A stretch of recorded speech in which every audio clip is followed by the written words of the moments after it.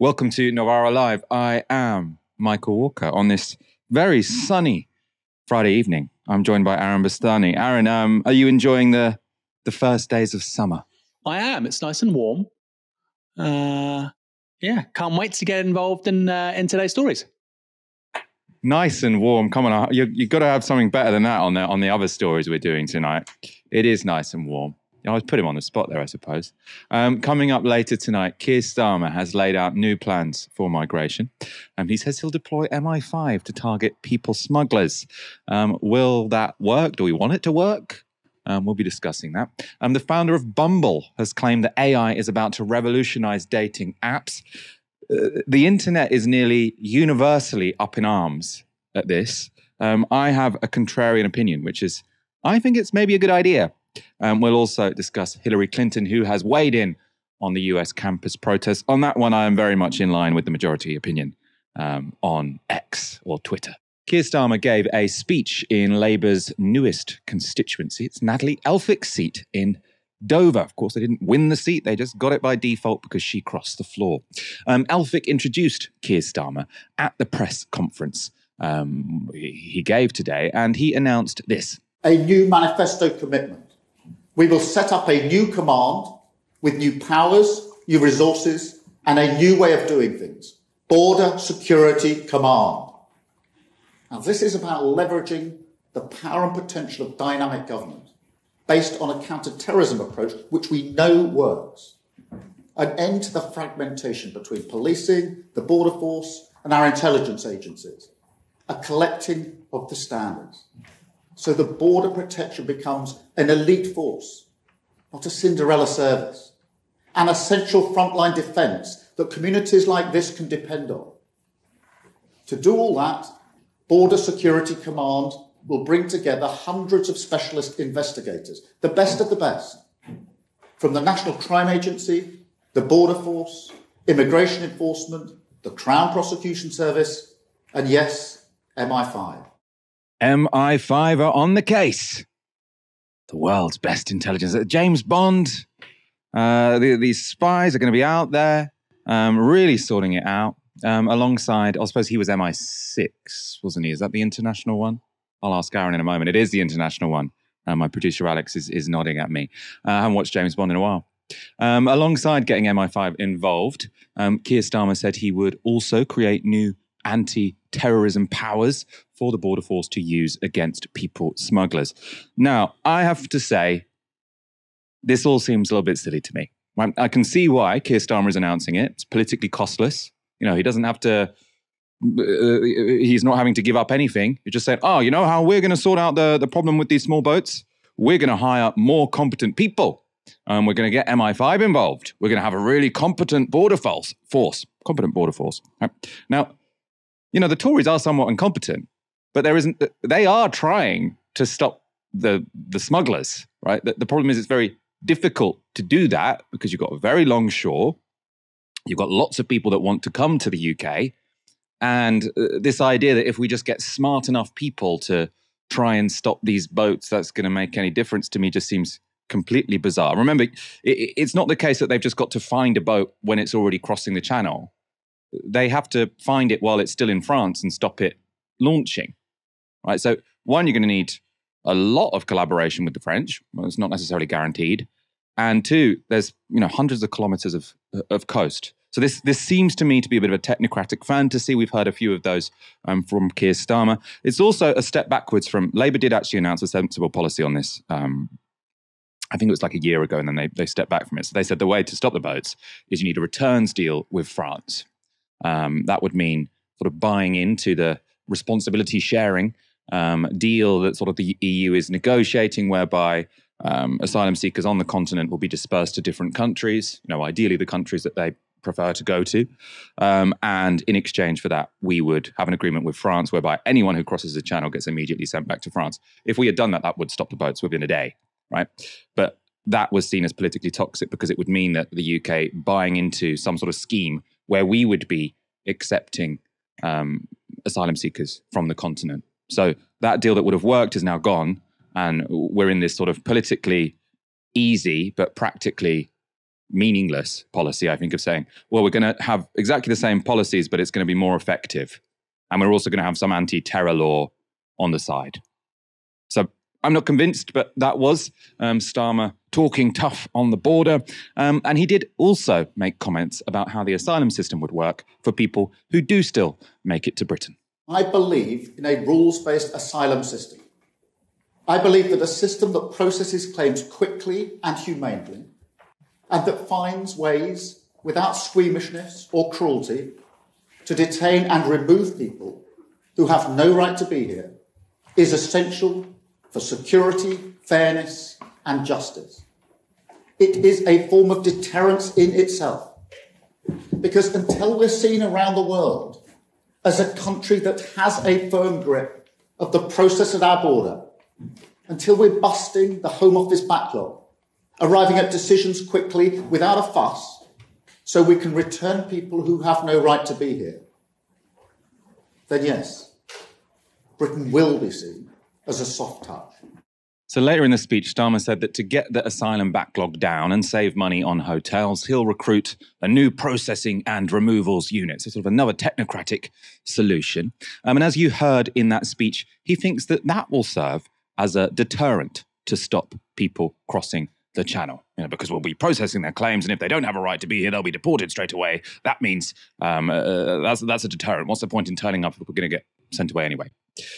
The problem with this, if what you want is the ends that Keir Starmer's explaining, obviously, many of you might think, you don't want a deterrent. We should be more welcoming. But if you're claiming, as Keir Starmer is, that this would serve as a deterrent, I don't think that works. It's not obvious to me that that would work, because last year the acceptance rate for asylum seekers who received a decision, obviously there were lots of people just languishing, waiting for a decision, but of those who received a decision, 63% were accepted as asylum seekers, or accepted as refugees or some other humanitarian status. So unless Starmer has some argument as to why that figure would dramatically fall, speeding up the process of granting asylum would presumably just make Britain more attractive, not less attractive, right, for people seeking asylum.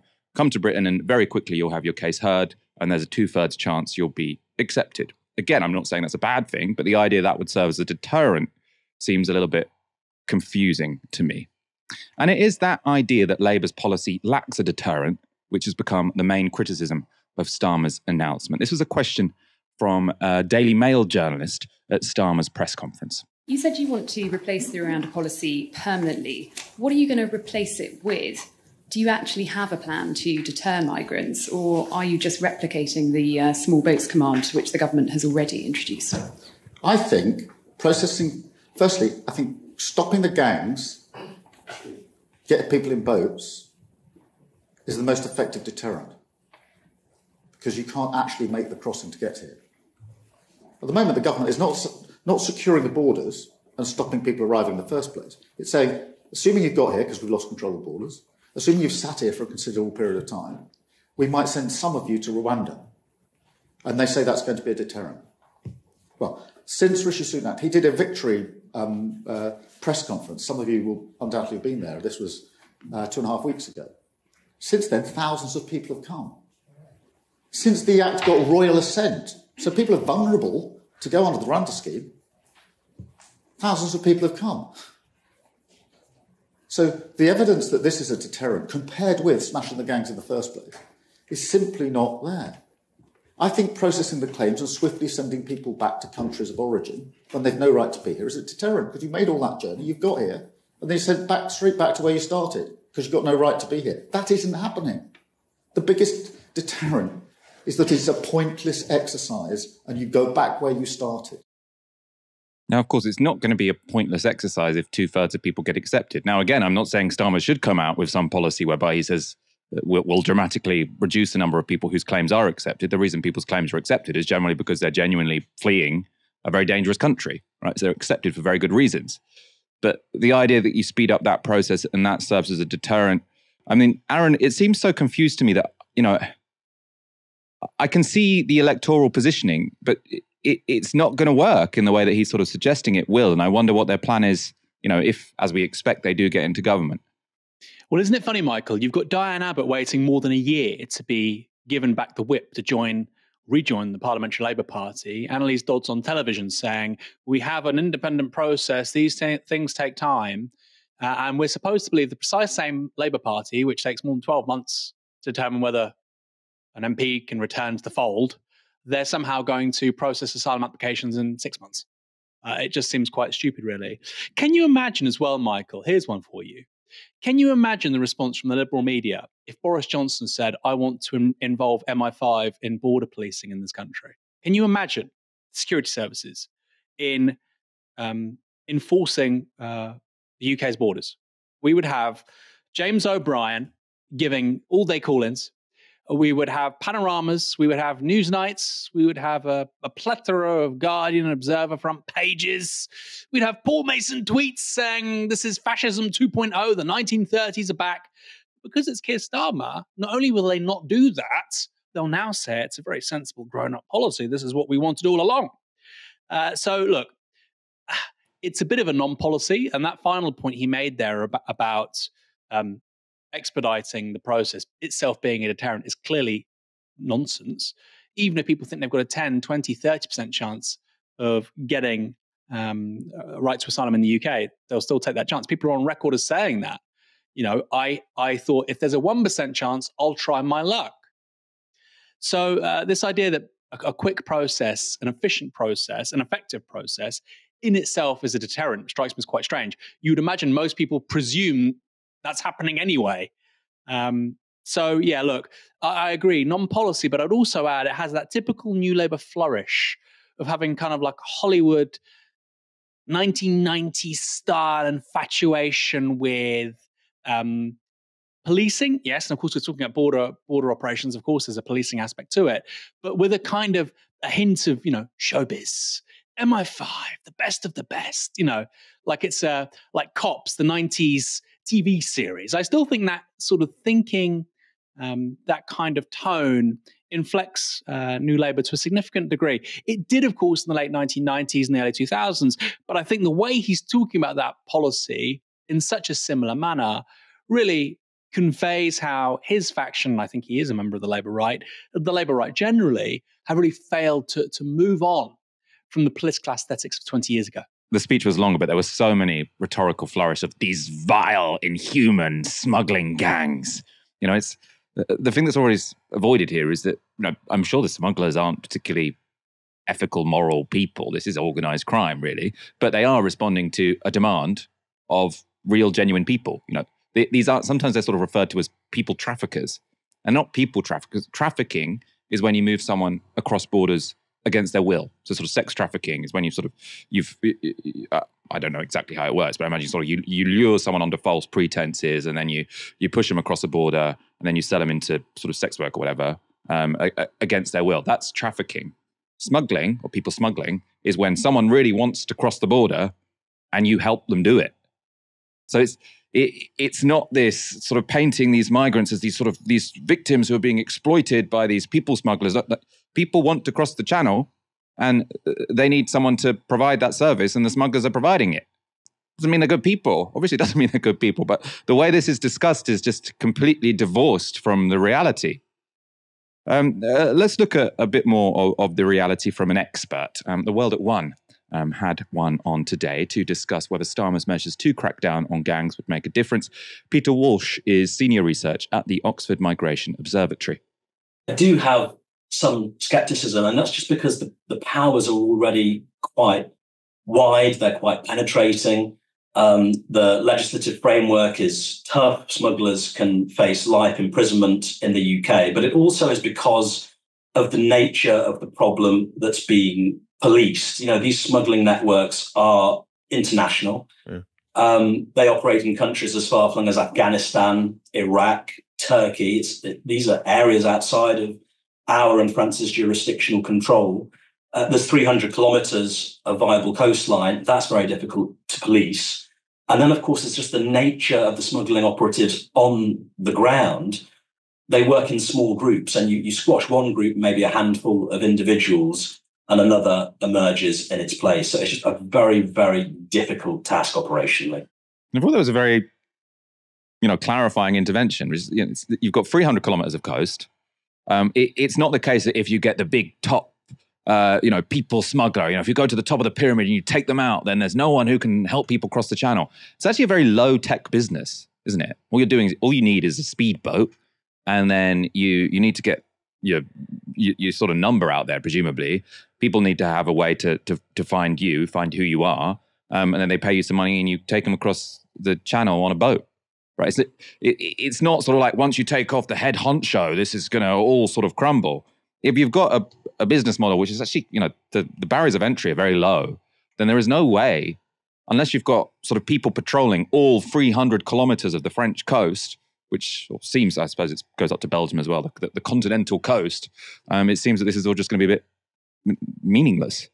Aaron, what do you think about this? And I suppose, do you have an idea of what a more meaningful thing for Labour to announce might be?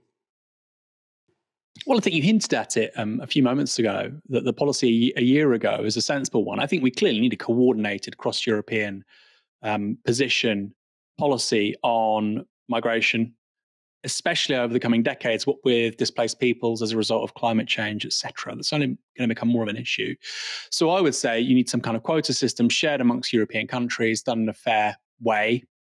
Where you say that people are given the option to go where they like, I don't quite know how that's going to work, because, of course, there's lots of empty land in places like Bulgaria, Romania, and then you have very densely populated parts of Europe, the Netherlands, the UK, where people are more likely to want to go. So I think you'd also have to factor in where there is available land. I mean, when people say we're full up, yes, the southeast of England is quite a hectic place, but Scotland is very underpopulated.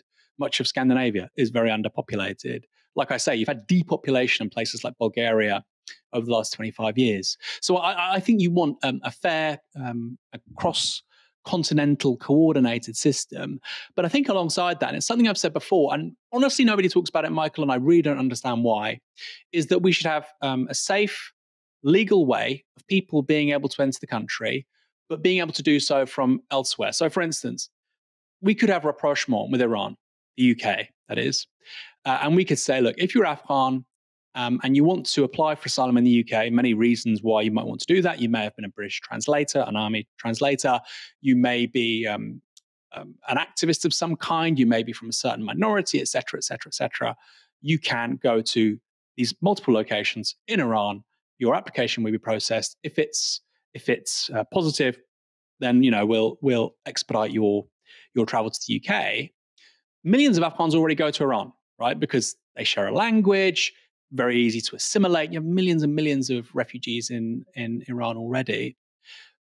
That seems to me quite obvious. You could do something like that. You could do something quite similar for Iraqis, Syrians in nearby countries. And, like you say, given we're already accepting 65% of the people that arrive, you could have probably something lower because you're reducing the entry costs for people to make the application. But it would also be fairer because right now, of course, there's basically a test which says if you're able-bodied, young, and you can travel thousands of kilometers on very little sleep, horrific process, then you can come to the UK and you can get your shot. That's also not fair on many of the people who perhaps do need to flee somewhere like Iraq, less likely than Afghanistan, frankly, but we can say there too, or Syria. I think Afghanistan for me is the really outstanding example. And we owe the people of Afghanistan so much because we screwed their country up for 20 years. I think actually many people in that country merit asylum. But like I say, that could be done in partnership with Iran. But of course, what that means is working with Iran, right?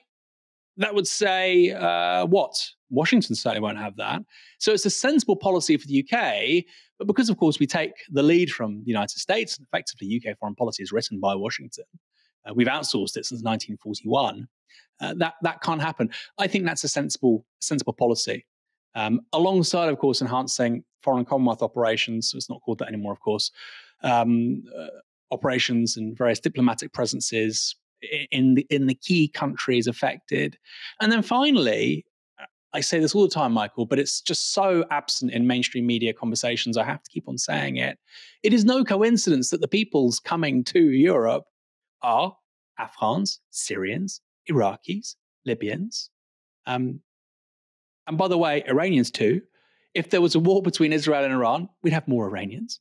And it doesn't seem to figure for many people on the right of politics that, well, if there's a war between Israel and Iran and there is regime change in Tehran, which you all seem to want, okay, well, if it becomes Syria, what does that mean? It means, let's say, 10 million plus people displaced, wherever most of them go, Europe. They don't seem to join the dots. Failed foreign policy equals displaced peoples equals refugees coming to Europe. But I don't like refugees. Okay, well, fine. So why are you such a fan of the foreign policy decisions which have caused that? They can't understand, for whatever reason, the relationship between cause and effect. I think if we want a serious conversation about reducing the number of displaced people in Europe's near abroad, we have to also have a sensible conversation about changes to foreign policy and also changes in the economic relationship that we as wealthier countries have with poorer ones.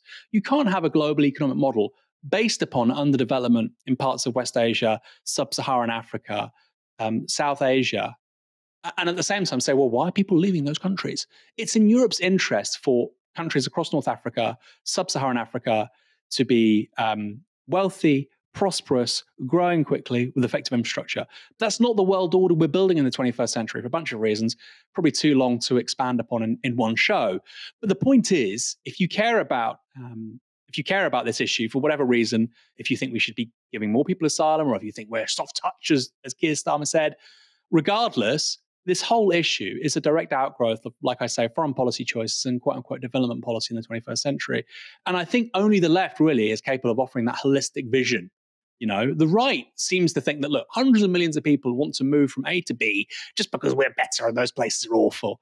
Well, the fact is that most people stay in their countries, and most people who do leave their countries go to countries literally next door to theirs. So that simply isn't true as an argument. I think there are many sensible policy choices we can make. But sadly, the sort of media environment within which this conversation is conducted is so toxic. It's very, very hard to do that.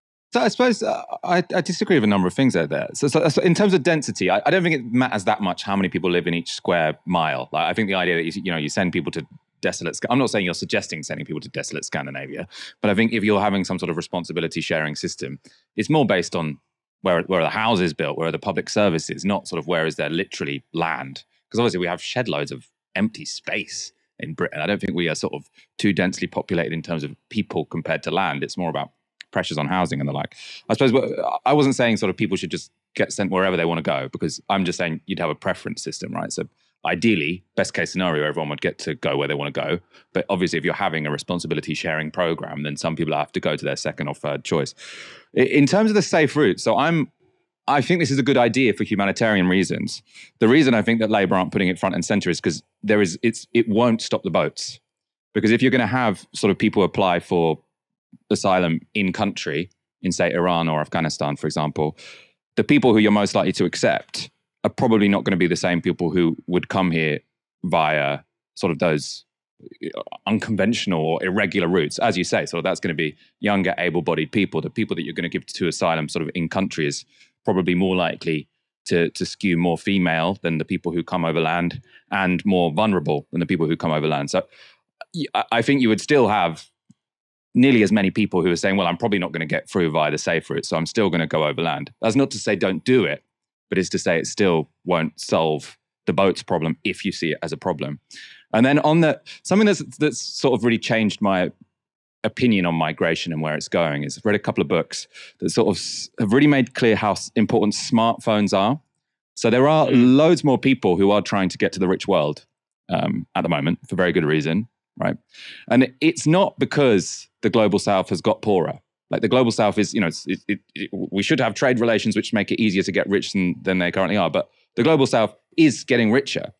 But because of smartphones, our world is getting smaller. So you've got lots of people who are in a low-income country. They can see on their phone, oh, this is how people live in Europe. And also your phone gives you a much easier route to get there, because you can sort of try and get to Europe while you're still in your family group chat, et cetera, et cetera. So I don't think there is a sort of happy, easy left-wing answer here. I think there are always going to be. So long as sort of Britain is richer than Africa, right, there's always going to be a lot of people trying to move. And you either then got to have a very difficult conversation, which is we should let everyone in, or you're going to have some difficult border policy. This is something I rack my brains of a lot, because I don't think there are any comfortable sort of policies here. Well, I mean, I really disagree with that, Michael, because we know that the leading countries, which are sources of people who are engaged in undocumented migration, the people getting on these quote-unquote small boats, are actually from places like Iran, Afghanistan, Syria. So I don't buy that, actually. I don't buy that. You could postulate in 20, 30 years' time, yes, of course, that's the direction of travel. I think there's a very strong argument. I mean, I agree with you entirely on the phones point. But Iran, no, people aren't getting rich there, actually. It's very hard to get hold of basic medications there because of some of the most stringent sanctions on earth. So again, just as one example, I find it utterly ridiculous, stupid, that one might say, well, why are they leaving Iran? It's a perfectly affluent country. Well, we've got sanctions on that country, literally designed to cripple the economy and drive regime change. In the case of Iraq, yeah, Iraq's doing better. It's still poor, right? It's still very poor in comparative terms compared to where it was really even in the early 90s. Well, early 1990s, there were sanctions then. You'd say almost early 1980s. Like the standard of living is very, very tough in these places. In terms of sub-Saharan Africa, slightly different argument to West Asia. And by the way, as I've said, most of the people coming on the small boats are coming from West Asia, from Afghanistan all the way through to Syria. Africa's a different one because, of course, you have, I think, the population of Africa really is going to double between now and 2050, a huge surplus of people. And I use that word very specifically because it's exactly the process that Europe had in the 19th century. We had lots of surplus labor, lots of healthy, fit young men who couldn't find necessarily enough work. They wanted to find opportunities elsewhere. Well, what happened? We sent that surplus population to, quote unquote, the New World. Argentina, Australia, the United States, the whole of Europe did that. That was a safety valve for revolution in this continent. European history looks very different if those people can't leave and go to other parts of the world. So I agree with you. That's a very different conversation. It's very germane for the politics of both Europe and sub-Saharan Africa. But in the here and now, the people getting on the small boats, I think there's just a profound hypocrisy. If you say, well, why are they coming here? Well, we have sanctions on Syria. We have sanctions on Iran. We are refusing to work with the Taliban, and we helped absolutely obliterate Iraq. I mean, that's 4 countries there, Michael. There's a direct relationship there between foreign policy and the kinds of people who are coming here right now. So, I mean, I do disagree. I do profoundly disagree. I know so many Iranians who would go back to Iran, who would live in Iran if there weren't sanctions in that country. I'm British. I'm very happy to live here.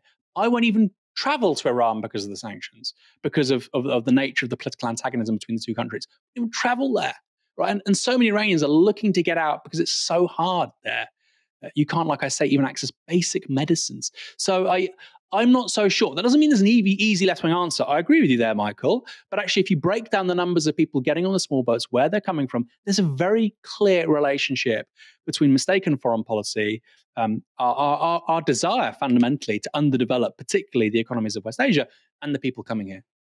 I think there's a big difference depending on if you're thinking about this as a British issue or a European issue. Because I think when it comes to Britain, for historical reasons, it is people coming from the Middle East who are tending to cross on small boats. But if you're looking at continental Europe, it is much more the people arriving in Italy, for example, are coming from Africa. And then I think I would want to cross the Mediterranean if I knew that I could, live a much better life if I crossed that sea. But this is just to say, I don't think there are any sort of easy answers to this one. So I think about it an awful lot.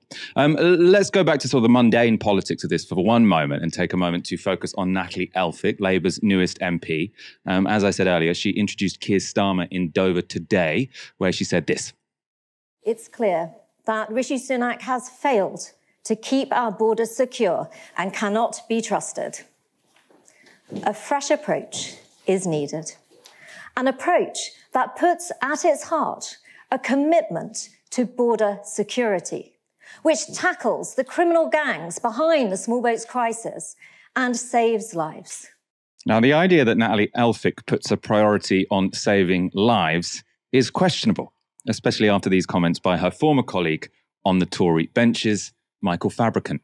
I was at a Christmas do with her, and she was telling me that she thinks the Royal Navy, if necessary, should open fire on the French Navy if they don't accept our pushing boats back into French territorial waters.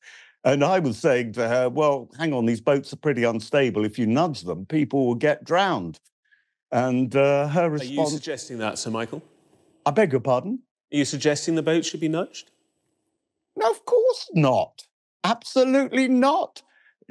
I'm saying that she was suggesting it, and I find it utterly amazing that somebody with those views is now accepted into the Labour Party. It's utterly bizarre. No, I certainly do not think we should be drowning people. Of course, if we could return them to France, we should be doing so, but the French won't have them.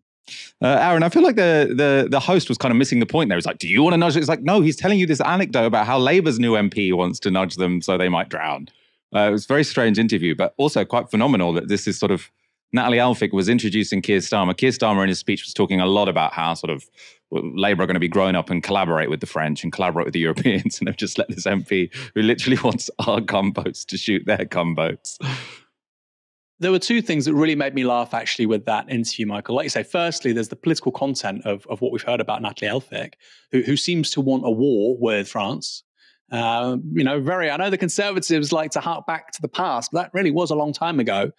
The Napoleonic Wars, I think, was the last time we weren't on the same side. Anyway, there was that. And then, of course, you've got the spectre of a Tory MP, Michael Fabricant. He's itching to give great goss to this Sky presenter I've never seen before.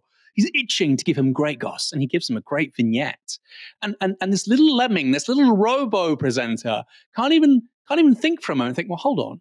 He's giving me really intriguing, original news in regards to a parliamentarian who's in the news cycle right now, Natalie Elphicke. It can embarrass Labour.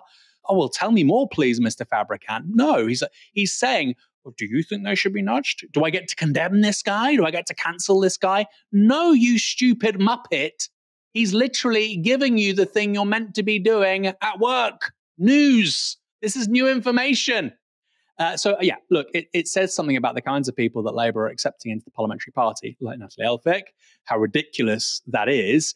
But I actually think in a strange way, the more intriguing, interesting part of that clip is how, we have a news presenter here who fundamentally isn't interested in news. He had a series of talking points in mind that they were just going to go through.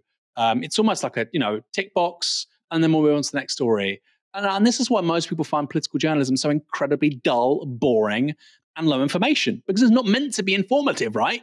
It's just, I know what A is going to say. Okay, A, please say the thing I'm expecting you to say. I know what B is going to say. Okay, B, please say that thing. We all know what we already knew. Thank you and good night. That's not anything that people are going to care about, be passionate about, or want to watch or want to listen to. So look, and this goes back, by the way, to the point of GB News. Something that's really underpriced, I think, with conversations around GB News is that some people, and that's what's beating Sky, some people find it entertaining, right? Now, you could say, well, Sky is far more informative. Well, clearly not. Michael Fabricant is trying to give this guy a great story, and he won't take it. I think it tells you something actually quite concerning about the state of broadcast media in this country. Journalists, particularly political journalists, are some of the least curious people I have ever met in my life. This clip has divided the internet. It's the founder of the dating app Bumble talking about how artificial intelligence could revolutionize dating apps. Our focus with AI is to help create more healthy and equitable relationships. And that also starts with yourself. How can we actually teach you how to date? How can we help you show up in a better way? So give me an example. Okay, so for example, you could in the near future be talking to your AI dating concierge, and you could share your insecurities. I just came out of a breakup. I have commitment issues. And it could help you train yourself into a better way of thinking about yourself. And then it could give you productive tips for communicating with other people. If you want to get really out there, there is a world where your dating concierge could go and date for you with other dating concierge. No, truly. And then you don't have to talk to 600 people. It will go scan all of San Francisco for you and say, these are the 3 people you really ought to meet. Now, I said that clip divided the internet, but that was maybe somewhat misleading, as pretty much everyone seems to hate the idea expressed there. So tweets like this were pretty common. Thankfully, AI makes movies, writes books, creates art, and falls in love, so you can focus on the important things, taking the bins out and sending emails. This was one of my favorites. At this point, being happily married must feel like having had the morning off from your job at the Twin Towers on 9/11. Lots of people also compared the clip to an episode of Black Mirror, which unfortunately I haven't yet seen. I might try and seek it out on the weekend. Comparisons were also made to arranged marriages. I like this one. Where I come from, we call them parents. So this is the AI dating concierge, which is matching people up. I say, though, it divided the internet because I also use the internet. And another contrarian opinion for this evening, I think it's quite a good idea.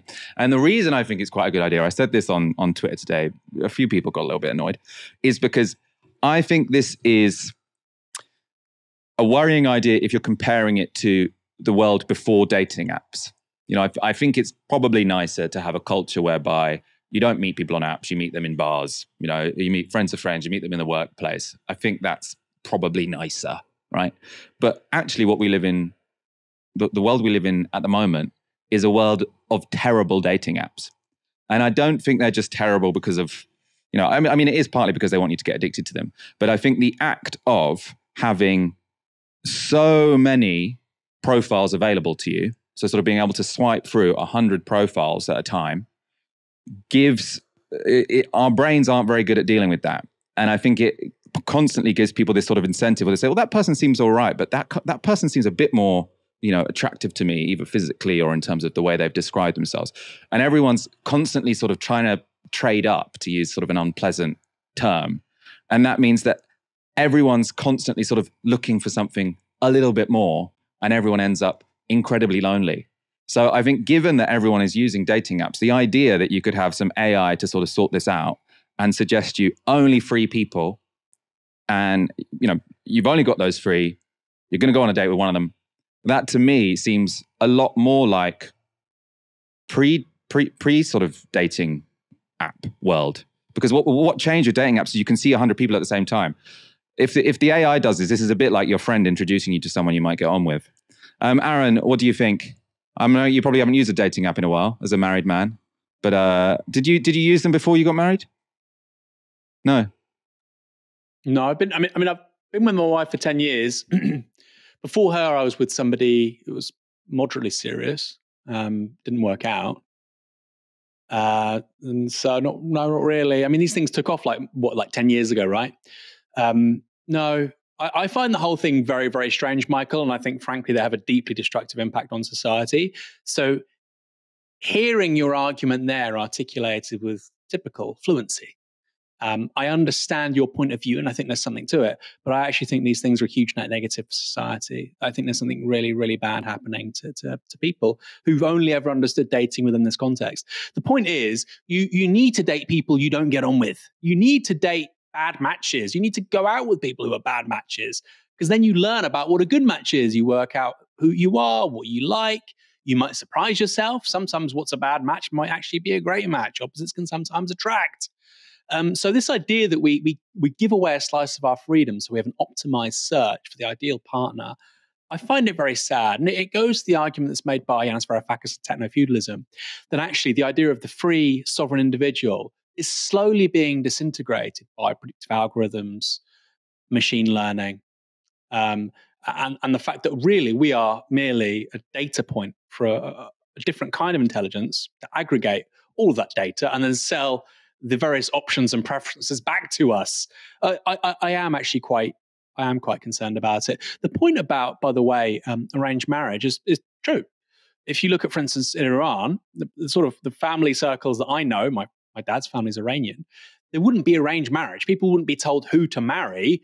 What would happen is there would be introductions made. You're from a certain social demographic. You have these interests. We think this is your personality type. This person would be a good match. And often, obviously, people try and get a match where it's high social status, well off, etc., quote unquote, good family. What's the difference? What's the difference? Same religion. What's the difference? Right? It's a very strange one for me. So, no, I think it's quite a dangerous thing. And I think actually there's a great deal to be learned from failed relationships.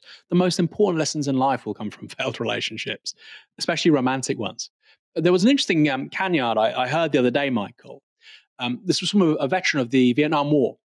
And he said that one of the reasons why vets from the Vietnam War were so much more screwed up in his thinking, I mean, maybe this isn't objectively correct, but this was his interpretation, why they were so much more screwed up than veterans from World War II, despite both seeing horrific things, is that veterans from World War II returned to America from continental Europe on boats.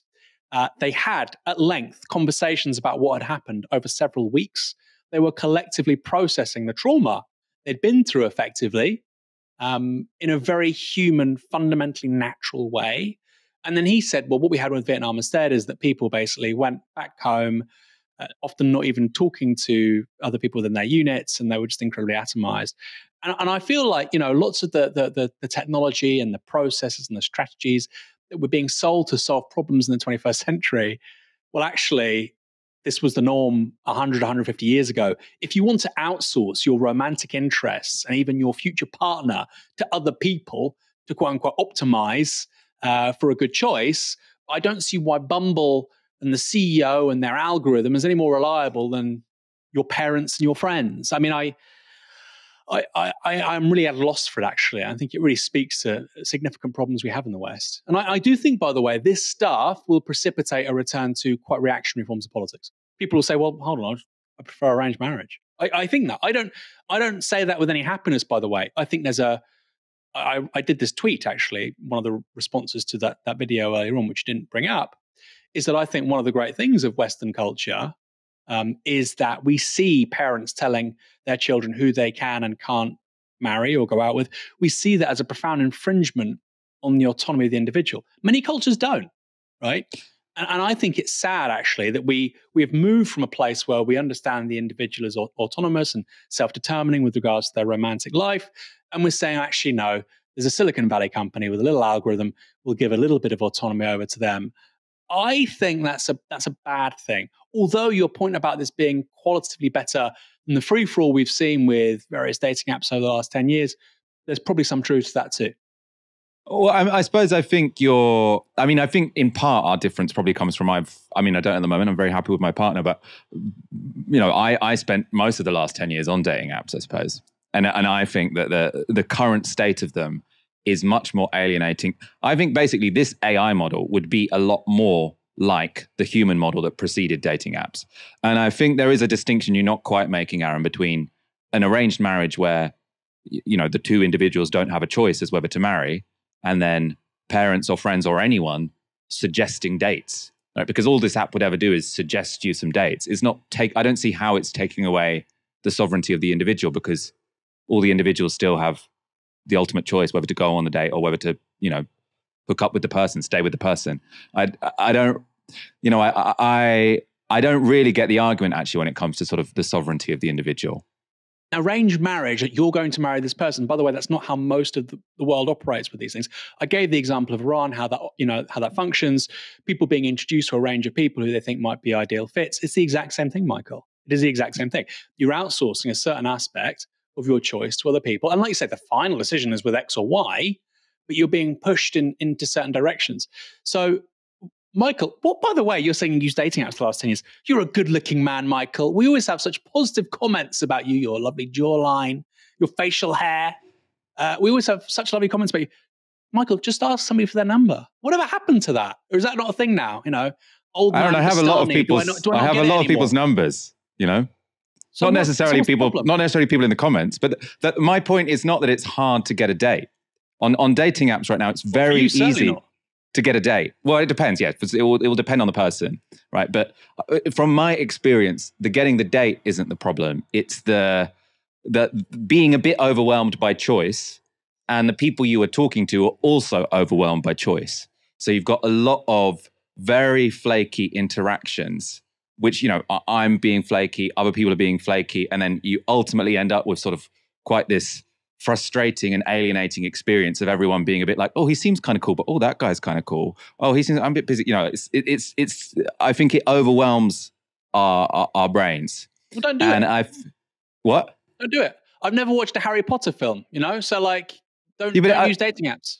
But the point is, if everyone is using a dating app, then I suppose if you're talking about the gay world, which is the world I move in, many, many gay pubs have closed down because people now use dating apps. So sort of the thing that used to keep many gay pubs alive, or say gay saunas, for example, would be that people who wanted to hook up would go there to meet people. Now, because people can meet each other by going on an app on their sofa, you don't have to spend any money. You can kind of do it just when you're bored, right? That has undermined many of those sort of organic places where that used to happen. So that's why I'm positive about this AI experience, this AI experience, because I think the damage has already been done by apps as they currently exist. And all this would be doing is making the world we live in more or less alienating, actually.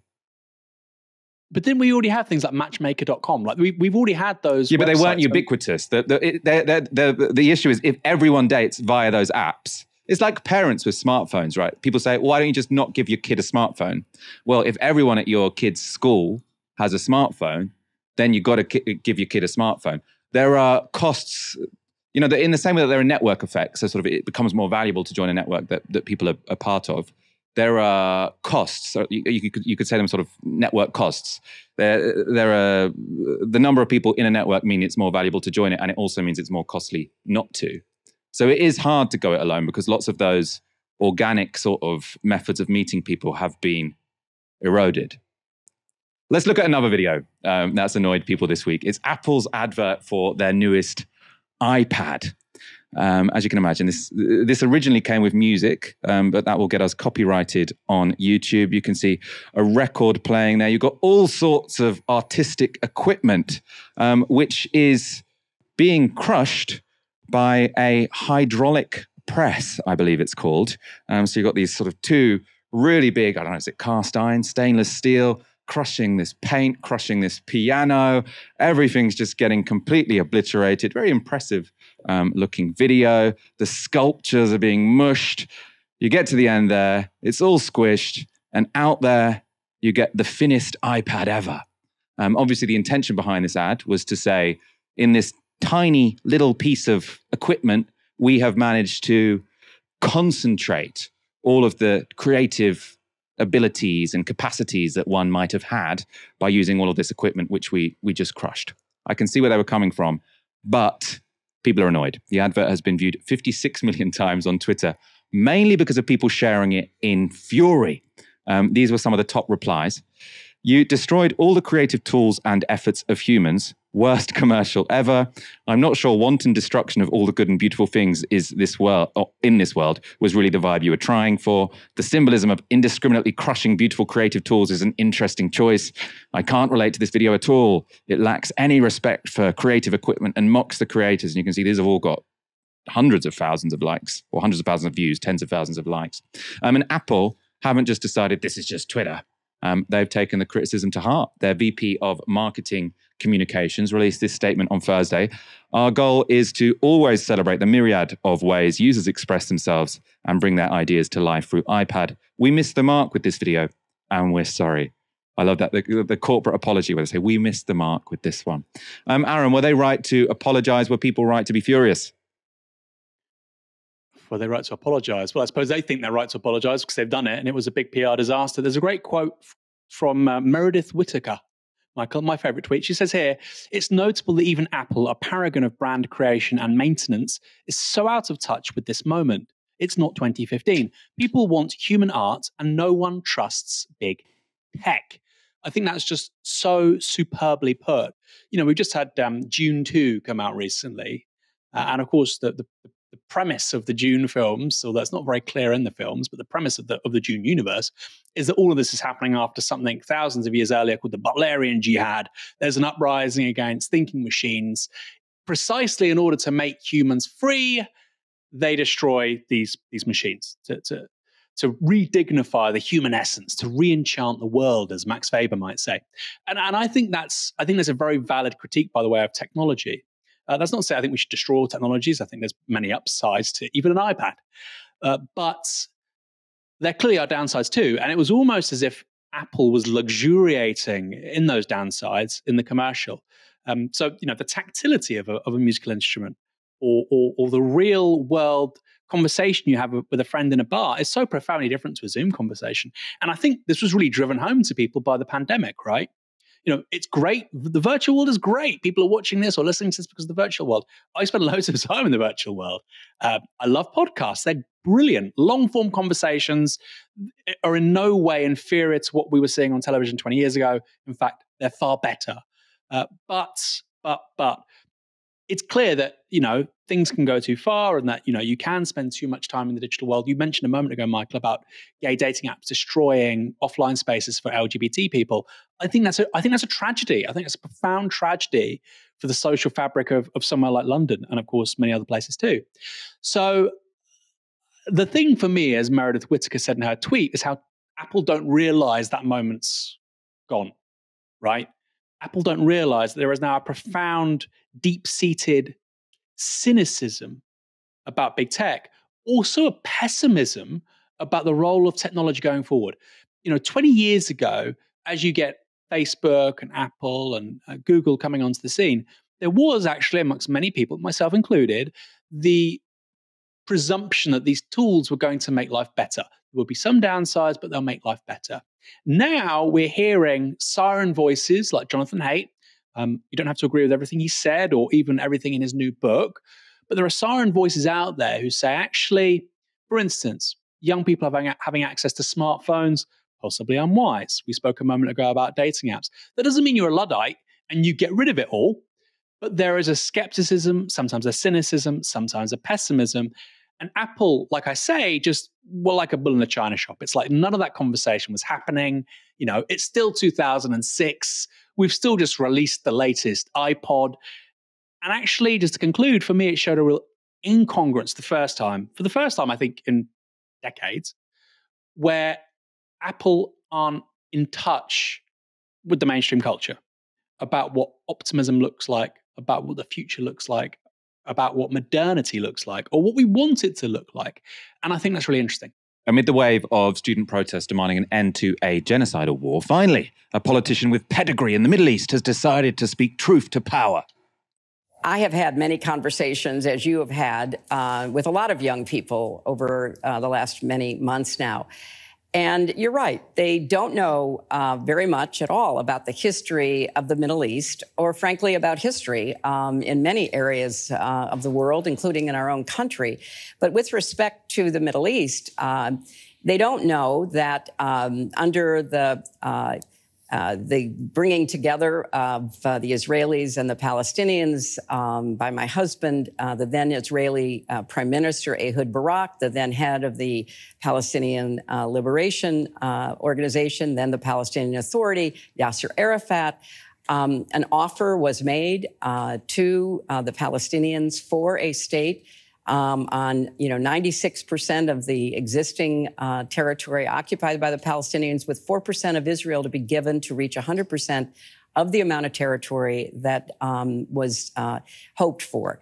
And this offer was made, and if Yasser Arafat had accepted it, there would have been a Palestinian state now for about 24 years.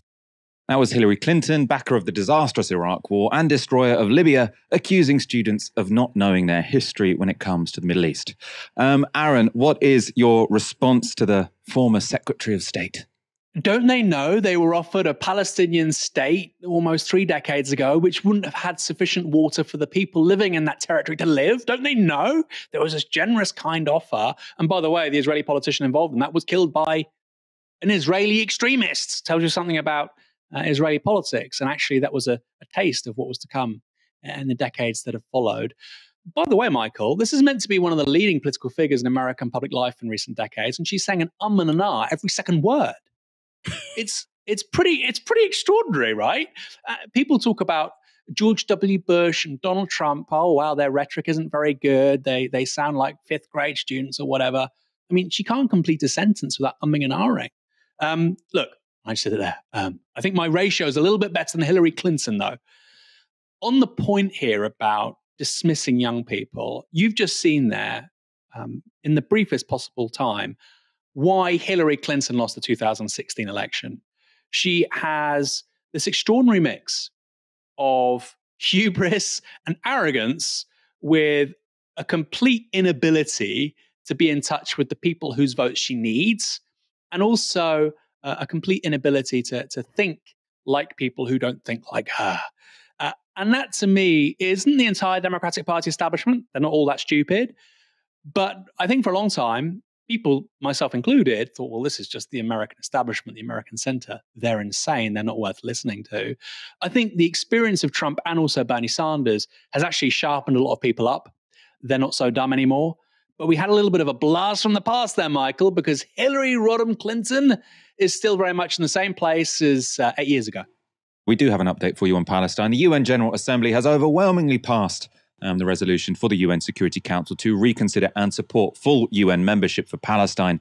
Among other countries, the US voted against and the UK abstained. So you've still got the United States taking a very extreme position. So I think there was only 8 countries that voted against, the United States, one of them. So the overwhelming majority of UN members want Palestine to become a full UN member.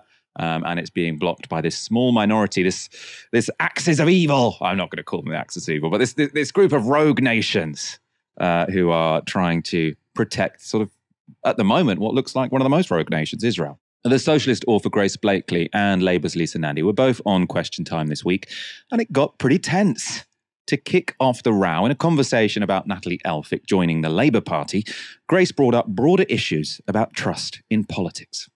I think it speaks to the point that the lady made about, can we really trust politicians? I think this actually sits at the core of our democracy right now. Trust in political parties is at all-time lows because people see politicians making promises and then going into Westminster and saying, oh, it's actually too difficult, there's no money left, we can't do any of the things that we promised you. And it's, I think, a really cynical move on the part of our politicians just to say, you know, that we couldn't possibly fulfill these promises that we've been making to people.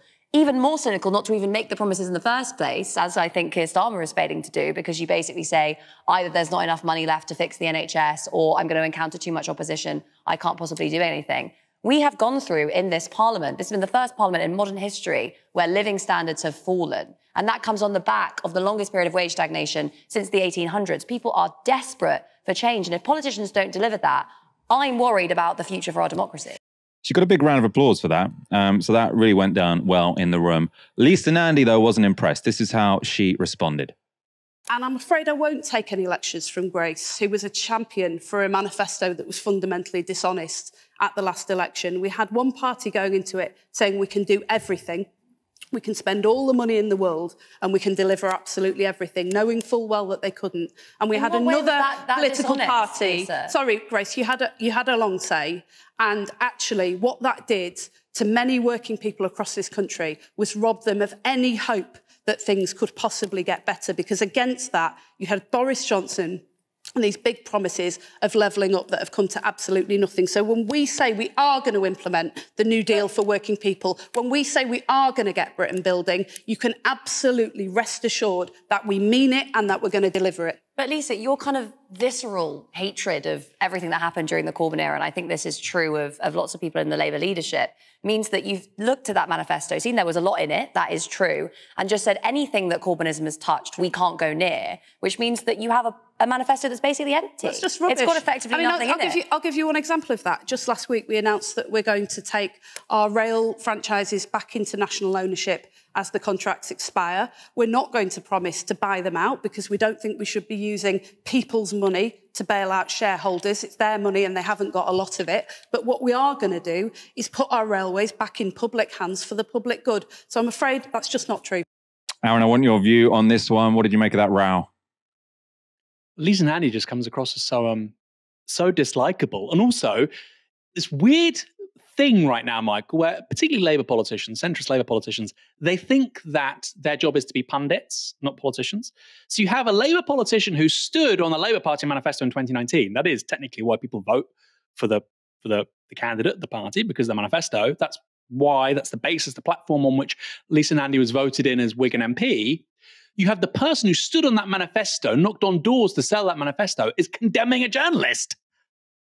I'll take no lessons from you. It's just so dislikable. And by the way, the reason why they behave like this, I've seen it firsthand, is they are not used to people to their left being in the same room as them. I've done BBC with Portillo and with Andrew Neil, and then I've had Liz Kendall, and I can absolutely tell you with absolute cast iron certainty, Liz Kendall hated me far more than the other two because she has not been in a studio many times where she's not the most left-wing person. And this, I think, was a really big moment of realization for me, is that for them, this isn't a political disagreement, Michael. It's an attack on their persona, their individual essence. But I'm the most virtuous left-wing person here. Does somebody else doing that? They must be evil. They must be awful. I must condemn them.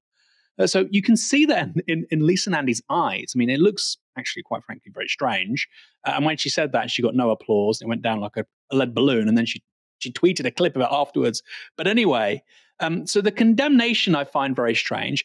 And on the other hand, she's then saying, it was an awful manifesto. I won't take any lessons from you, but we're keeping this thing from that manifesto in regards to public ownership of rail, which, by the way, wasn't in the 2015 Labour manifesto. So she's tacitly admitting that there are aspects of the Corbyn agenda which have inflected the Labour Party. And she says, well, we won't waste money buying those franchises. We'll wait for them to elapse. That was the position Labour had in 2019. They were going to wait for the franchises to elapse. That's not new. What we see in that clip is just so much about contemporary sort of leading lights in the Labour Party and why you really probably shouldn't like them. Mendacity, lack of detail, just venom and anger for no particular reason. And look, I'm intrigued to see how that kind of personality politics plays when they're actually in power. They love to condemn other people. That's been the sort of MO for the Labour right and the Labour centre for a very long time. I am genuinely interested to see how they will condemn people when they themselves are the ones in charge. It's certainly going to be fascinating to watch. I'm sure Lisa Nandy would disagree with that analysis. That's me being very balanced. We haven't got time for much more. So that's all you're going to get. Aaron, thank you so much for joining me tonight. It's been a very interesting one. It was a great show. We probably talked for a little bit too long about dating apps, Michael. My apologies. I enjoyed that conversation. I don't think you need to apologise for that. Also, I participated in it. Maybe that was actually a barbed criticism of me. I'm the host. I'm supposed to keep time. Thank you, everyone, for watching this evening. Have a wonderful weekend. I hope you get to enjoy the sun. We'll be back on Monday, as ever. You've been watching Novara Media. Good night.